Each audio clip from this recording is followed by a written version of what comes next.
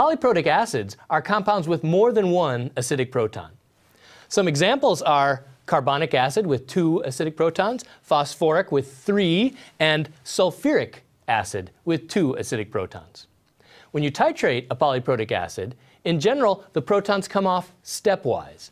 Another way to say that is the pKa's are often separated by many units. So you'll have an independent equilibrium for each of the acidic protons. So let's look at that. For carbonic acid, for instance, the first pKa is 6.1, and that represents an equilibrium between the H2CO3 species and the deprotonated HCO3- species. At pH 6.1, there'd be an equal mixture of both of those. pH is above 6.1, the base form predominates. pH is below 6.1, the acid form predominates. The next proton, that is this one, this is the same species, of course, this proton comes off at around pH 10 because the pKa2 is around 10. And notice I use the terminology, the proton comes off.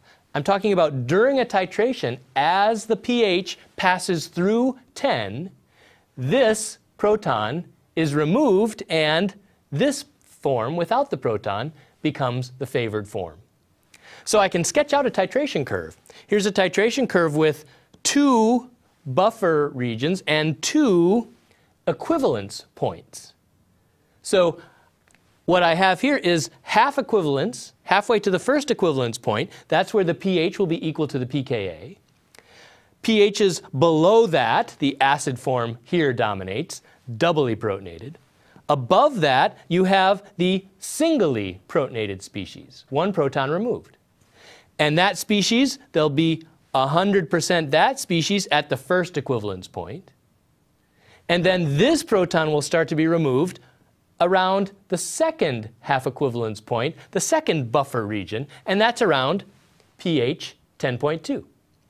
As you pass through pH 10.2, then the doubly deprotonated, the doubly basic form predominates. And then you'll get to an equivalence point where it's 100% essentially of the doubly deprotonated form.